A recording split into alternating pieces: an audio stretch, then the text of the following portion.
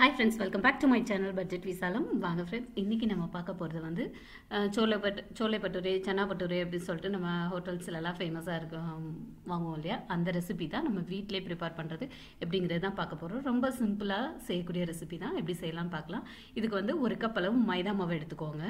இதுக்கு மைதா மாவு தான் கரெக்டா இருக்கும். கோதுமை மாவுல செய்யலாம். விருப்பப்பட்டா செஞ்சுக்கோங்க. ஹெல்த் பெனிஃபிட்ஸ் நினைக்கிறவங்க. அதுக்கப்புறம் 2 டீஸ்பூன் அளவுக்கு ரவை சேர்த்துக்கோங்க. இதுதான் வந்து நமக்கு அந்த மேலே கிறிஸ்பியாக இருக்கும்ல, அந்த கிறிஸ்பினஸ் கொடுக்கறதுக்கு ரவை தான். அதுக்கப்புறம் ஒரு பிஞ்ச் வந்து சோடா உப்பு சேர்த்துருக்குறேன். நீங்கள் ஆப்ஷனல் தான், வேணா சேர்த்துக்கோங்க, இல்லைன்னா வேண்டாம். அதுக்கப்புறம் 1 டீஸ்பூன் அளவுக்கு சுகர் சேர்த்துக்கோங்க.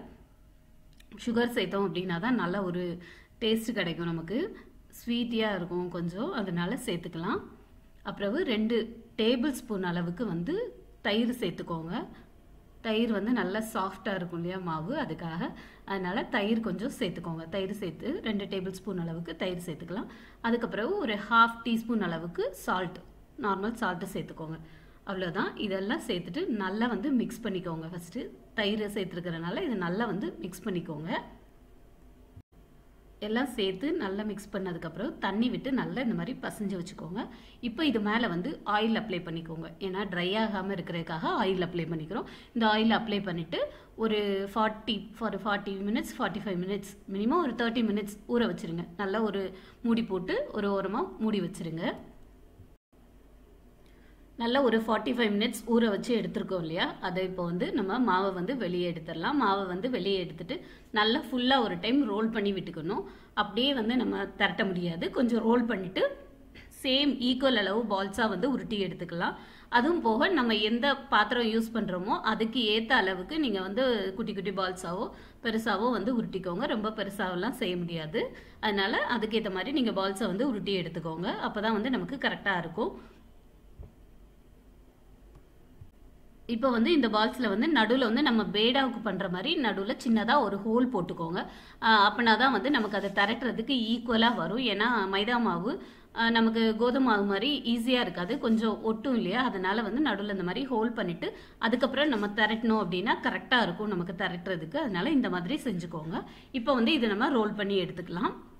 ரோல் பண்ணும்போது கொஞ்சமாக ஆயில் அப்ளை பண்ணிக்கோங்க. மாவு எதுவும் அப்ளை பண்ண வேண்டாம். இதுக்கு ஆயிலே ஃபுல்லாக செய்கிறதுனால இதில் வந்து ஆயில் அப்ளை பண்ணிவிட்டு அதுக்கப்புறம் திரட்டி எடுத்துக்கோங்க.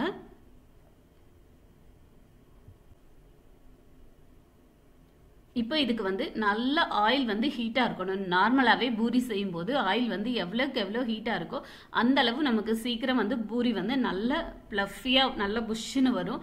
அதனால வந்து என்ன பண்ணுங்கன்னா ஆயில் நல்லா ஹீட்டாக வச்சுட்டு நல்லா அந்த நம்ம பூரியை உள்ளே போட்டதுக்கு அப்புறம் ஸ்பூனை வச்சு அப்படி ப்ரெஸ் பண்ணி விட்டோம் அப்படின்னா நல்லா மேலே எலும்பி நல்லா புஷ்ஷுன்னு வரும். இதே தான் நார்மல் பூரிக்கும் இதே ப்ரொசீஜர் தான் நீங்கள் ஃபாலோ பண்ணிங்கன்னா இந்த மாதிரி நல்லா வந்து புஷ்ஷுன்னு எலும்பி இருக்கும். பாருங்கள் எந்த அளவு எவ்வளோ அழகாக வந்திருக்குன்னு. இதுதான் இதில் நம்ம அந்த ரவை சேர்க்கறதுனால மேலே அந்த கிறிஸ்பினஸ் கிடைக்குது. இதை வந்து நம்ம 2 பக்கமும் திருப்பி போட்டு இப்போது ஃப்ரை பண்ணி எடுத்துடலாம். இப்போ வெளியில் எடுத்துடலாம் பூரியை. இதுதான் வந்து நார்மல் சோலை பட்டூரே ரெசிபி. ரொம்ப சிம்பிள் தான், ரொம்ப வீட்டில் நம்ம ஈஸியாக செய்யக்கூடியதான். இதுக்கு வந்து காம்போவாக வந்து நம்ம சன்னா மசாலா, அதுக்கப்புறவு பட்டாணி மசாலா, இந்த மாதிரி ஏதாவது ஒரு மசாலா வச்சு இது சாப்பிடும்போது காம்பினேஷனுக்கு ரொம்ப நல்லாயிருக்கும். இதை வந்து நீங்கள் வீட்டில் ட்ரை பண்ணி பாருங்கள். ரொம்ப சிம்பிள் தான். ஹோட்டல்ஸில் போய் சாப்பிட்றத வந்து நம்ம வீட்டிலே இப்போ வந்து இந்த குவாரண்டைன் டைமில் நமக்கு வந்து இது ரொம்ப வீட்டிலே செஞ்சு சாப்பிட்றதுக்கு ரொம்ப வந்து ஈஸியான ஒரு ரெசிபி தான். குயிக்கான டைம்ல செஞ்சு சாப்பிட்றலாம். ரொம்ப டேஸ்டா இருக்கும். ட்ரை பண்ணி பாருங்க. இதோட வந்து லைட்டா பிக்கிள் வச்சு சாப்பிட்டு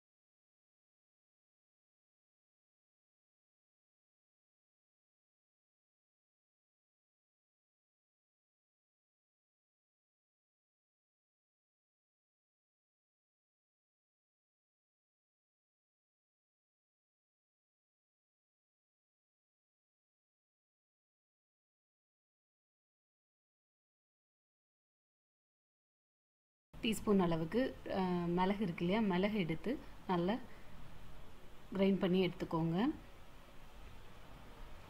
பெப்பர் மட்டும்தான் இதுக்கு காரத்துக்கு சேர்க்க போகிறோம். ரொம்ப சிம்பிளான ஸ்நாக்ஸ் தான். இப்போ ஒரு பவுல் எடுத்துக்கலாம்.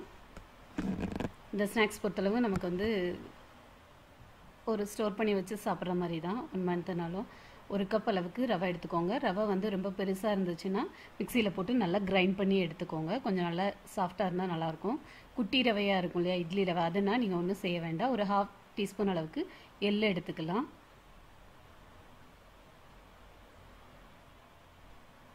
அப்புறம் ஒரு 1/4 டீஸ்பூன் அளவுக்கு கரம் மசாலா எடுத்துக்கோங்க, ஒரு ஃப்ளேவருக்காக.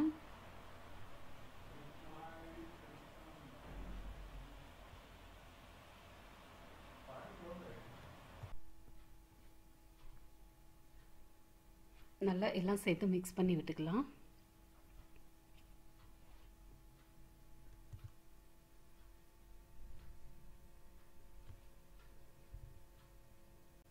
இதோட ஒரு டேபிள் ஸ்பூன் அளவுக்கு எண்ணெய் விட்டு கொஞ்சம் பசைஞ்சு விட்டுட்டு, எண்ணெய் ஃபுல்லாக மாவில் படுற மாதிரி நல்லா பசைஞ்சு விட்டுக்கோங்க.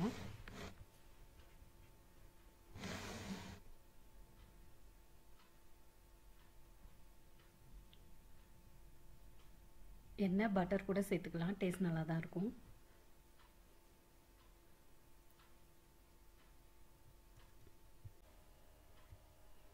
எண்ணெய் எல்லாம் சேர்த்து மாவு வந்து கிளறி வச்சுருக்கோம். இப்போ வந்து தண்ணி விட்டு பசைஞ்சு எடுத்துக்கலாம் மாவை. தண்ணி விட்டு பசையும் போது வந்து கொஞ்சம் லூஸாகவே தண்ணி விட்டு பசைஞ்சுக்கோங்க. நல்லா ரொம்ப டைட்டாக பசைய வேண்டாம், ஏன்னா ரவை வந்து நமக்கு டைமாக ஊற தான் செய்யும், அதனால் டைட் ஆகும். அதனால் ரொம்ப லூஸாக பசைஞ்சு எடுத்துக்கோங்க. கொஞ்சம் தண்ணி நிறையவே விட்டு பசைஞ்சு வச்சுட்டு கரெக்டாக இருக்கும். மேலே ஒரு எண்ணெய் தடவி ஒரு 20 மினிட்ஸ் அப்படி ஊற வச்சுட்டு அதுக்கப்புறமா நம்ம எடுத்து வந்து செய்யலாம். இவ்வளோ டைட்டாலாம் வேண்டாம், இன்னும் கொஞ்சம் தண்ணி விட்டு லைட்டாக பசைஞ்சு எடுத்துக்கலாம்.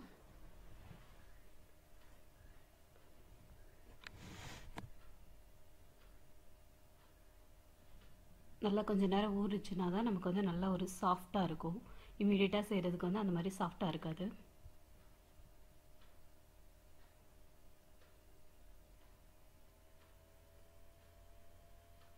ஒரு 20 நிமிஷம் ஊற வச்சு எடுத்துருக்கோம் இல்லையா, ஊற வச்சு எடுத்ததுக்கப்புறம் இப்படி குட்டியாக பவுலாக உருட்டிக்கோங்க. பவுலை வந்து இப்படி நீள் வாக்கில் இப்படி நீளமாக உருட்டி எடுத்துக்கோங்க. ஓகே, இதை வந்து இப்படி நம்ம நார்மல் ஃபோர்க் எடுத்துகிட்டு அதில் இந்த மாதிரி ப்ரெஸ் பண்ணி விட்டுக்கோங்க. ப்ரெஸ் பண்ணிட்டு இந்த மாதிரி ரோல் பண்ணி விட்டுக்கோங்க. ஷேப் அழகாக இருக்குது பாருங்கள். இந்த மாதிரி நம்ம ஃபுல்லாக எல்லாம் செஞ்சு எடுத்து வச்சுக்கலாம். இந்த மாதிரி எல்லாத்தையும் உருட்டி எடுத்து வச்சுக்கலாம். ஃபஸ்ட்டு நல்லா எண்ணெய் சூடாகிடுச்சு. நம்ம ஆல்ரெடி ப்ரிப்பேர் பண்ணி வச்சுருக்கோம் இல்லையா, இதை ஒன்று ஒன்றா போட்டு பொரிச்சு எடுத்துக்கலாம்.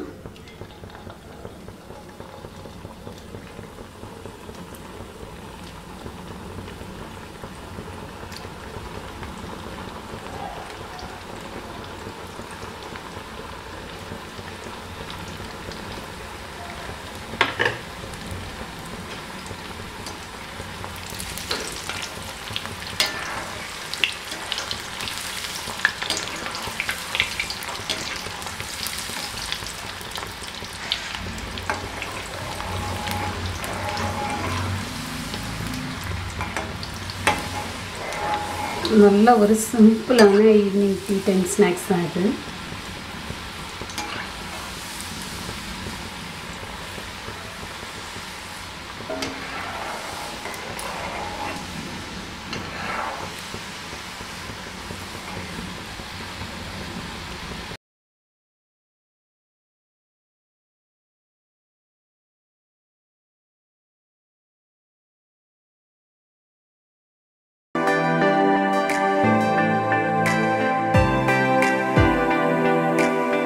இல்லையா, ரவையில் பொங்கல் பார்க்க போகிறோம். ரொம்ப சிம்பிளான ரெசிபி தான். மார்னிங் பிரேக்ஃபாஸ்ட்டுக்கு ரொம்ப ஈஸியாக செய்யக்கூடிய ஒரு ரெசிபி தான் பார்க்க போகிறோம். வாங்க எப்படி செய்யலான்னு பார்க்கலாம். இதுக்கு ஒரு ஸ்பூன் நல்லெண்ணெய் விட்டுக்கோங்க. அதே அளவுக்கு ஒரு ஸ்பூன் கீயும் ஆட் பண்ணிக்கோங்க. நல்லா சூடாகட்டும்.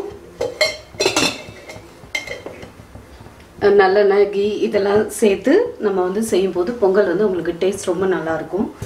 நல்லெண்ணெய் ஆட் பண்ணுறதுனால கொஞ்சம் கசக்குமா அந்த மாதிரி எந்த ஃபீலும் இல்லை, ரொம்ப நல்லா இருந்தது டேஸ்ட்டு. இப்போ இதோட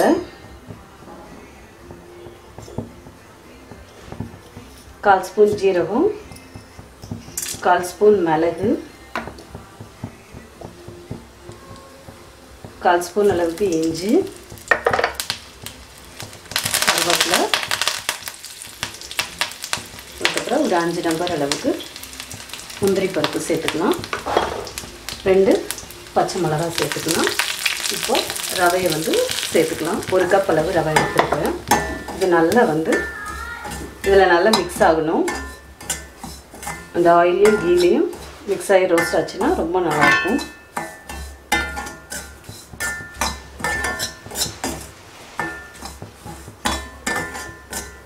ரவா பொங்கல் ரெசிபி வந்து ரொம்ப நல்லாயிருக்கும் சாப்பிட்றதுக்கு. ஓரளவு இன்ஸ்டண்ட்டான ரெசிபின்னு தான் சொல்லலாம். நல்லா வந்து அந்த கீ எண்ணெய் எல்லாமே வந்து இதில் நல்லா சேர்ந்துருக்கு. கொஞ்சம் ரோஸ்ட் பண்ணி விட்டுக்கோங்க. ரொம்ப குயிக்காக சட்டுன்னு செய்யக்கூடிய ஒரு ரெசிபி தான். நல்லா இப்போ வந்து வறுபட்டுடுச்சு.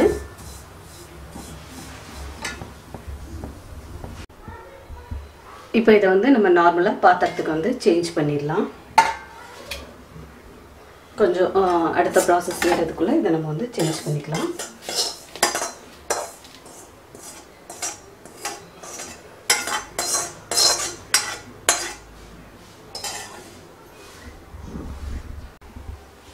இப்போ வந்து நம்ம வேக வச்சிருக்கிற பாசிப்பருப்பு இருக்கு இல்லையா, அதை வந்து நம்ம சேர்த்துக்கலாம். ரவைக்கு 3/4 பாகம் அளவுக்கு பாசிப்பருப்பு எடுத்துக்கோங்க. நல்லா வேக வச்சு எடுத்துக்கோங்க. இப்போது இதில் வந்து தண்ணி ஆட் பண்ணிக்கிறோம். தண்ணி எவ்வளோ ஆட் பண்ணுறோம் அப்படின்னா, நீங்கள் எடுத்துருக்கீங்களே அதில் வந்து 2.5 கப் அளவுக்கு தண்ணி சேர்த்துக்கோங்க.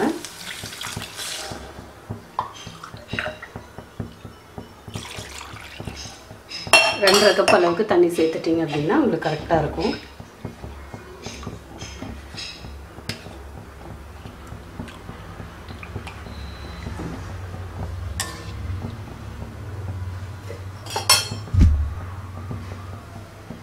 நல்லா வந்து கொதி வரட்டும்.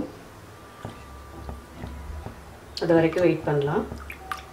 ரவையோட லைட்டாக மஞ்சள் வந்து சேர்த்துருங்க வறுக்கும் போதே. அதே மாதிரி இது வந்து கொஞ்சம் கெட்டியாக இல்லாத அளவு பார்த்துக்கோங்க. நல்லா கொதி வருது இல்லையா, இந்த டைமில் வந்து நல்லா அது வந்து இறுகாமல் பார்த்துக்கணும். நல்லா தண்ணியாக தான் கொஞ்சம் இருக்கணும். இந்த டைமில் உப்பு சேர்த்துக்கோங்க. அதில் 1 ஸ்பூன் அளவுக்கு உப்பு சேர்த்துக்கிறேன். நான் உப்பு வந்து வேக வைக்கிறப்ப சேர்க்கல, அதனால் இந்த டைமில் சேர்த்துக்கிறேன். நல்லா கொதி வரட்டும்.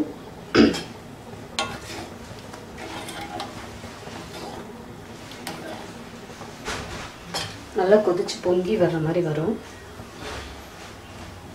இந்த டைமில் நம்ம வந்து ரவையை வந்து இதில் ஆட் பண்ணிடலாம்.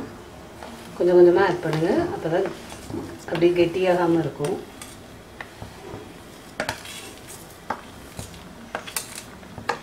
ஃப்ளேம் வேணால் கம்மி பண்ணிக்கலாம்.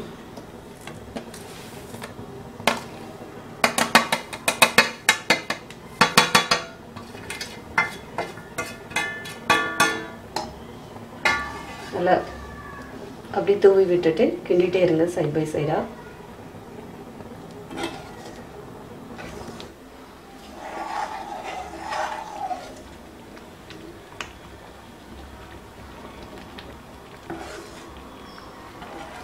நல்லா வந்து இந்த தண்ணி வந்து ரெடியூஸ் ஆகட்டும்.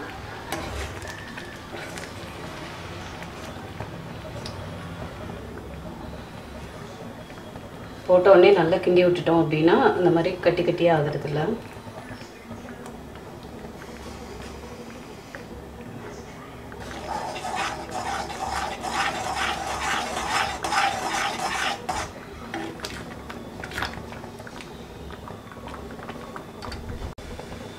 நல்லா வந்து பொங்கல் வந்து வெந்துருச்சு. இந்த டைமில் கீ ஆட் பண்ணி நல்லா ஒரு பரட்டி விட்டுறலாம்.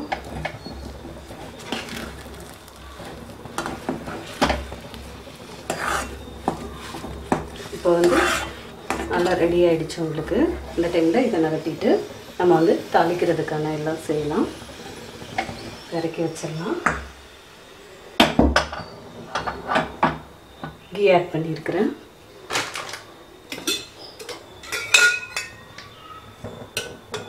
ப்ளஸ் 1 ஸ்பூன் நெய்யும் சேர்த்துக்கலாம். நல்லா வந்து ஆயில் கீ எல்லாமே வந்து சூடாகட்டும். நல்லா இது வந்து சூடு மட்டும் ஆகணும்.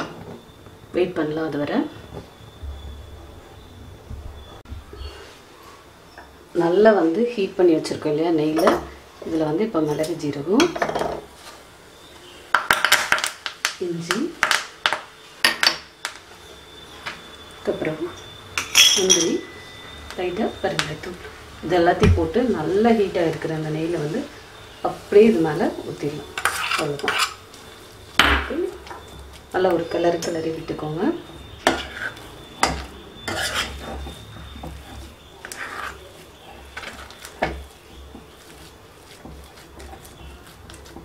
விட்டுட்டு மூடி வச்சுருங்க. சூப்பரான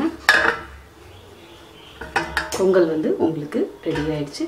செம்ம டேஸ்ட்டாக இருக்கும். நல்ல பர்ஃபெக்டான ரவா பொங்கல் ரெடி ஆயிடுச்சு. நெக்ஸ்ட் வந்து அப்படியே இருக்குது, சூப்பராக இருக்குது. நீங்களும் ட்ரை பண்ணிவிட்டு உங்களோட கமெண்ட் அண்ட் ஃபீட்பேக்ஸை கமெண்ட் செஷனில் மறக்காமல் சொல்லுங்கள். தேங்க்யூ ஃபார் வாட்சிங். நெக்ஸ்ட் ஒரு நல்ல வீடியோவில் நல்ல கான்செப்டில் பார்க்கலாம். பாய்.